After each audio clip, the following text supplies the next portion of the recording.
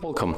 If you want to transfer data from Android smartphone to your Samsung Galaxy A41, for the first you have to open the Play Store on your Samsung, then tap on the search and download the application CLONEit.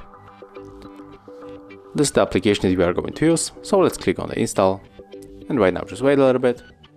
And of course we have to do the same on the second smartphone, but right here I got this application so I can open it.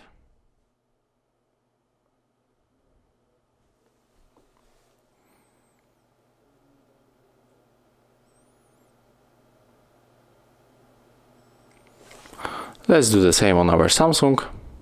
Click allow a few times.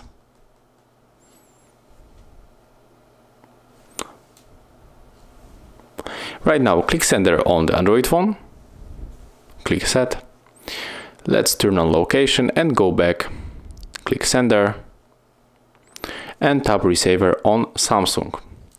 Click on the allow, and right here we can also turn on location. Let's go back.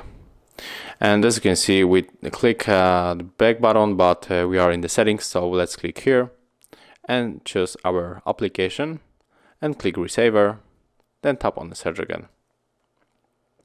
Right now we have to wait and click on the Android share icon. We have two ways to connect. We can scan the QR code, but also we can input the password manually.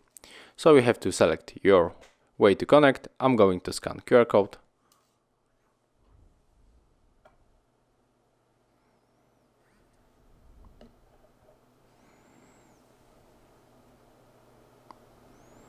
Accept request, and if you want to send everything, just click on all of these icons, then tap on the start.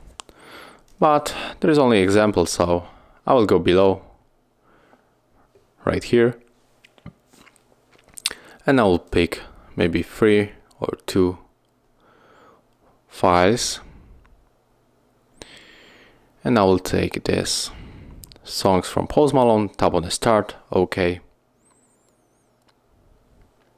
And as you can see, it's finished.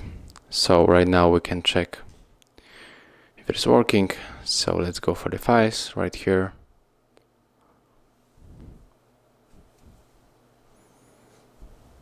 Okay, it will be probably in the audio.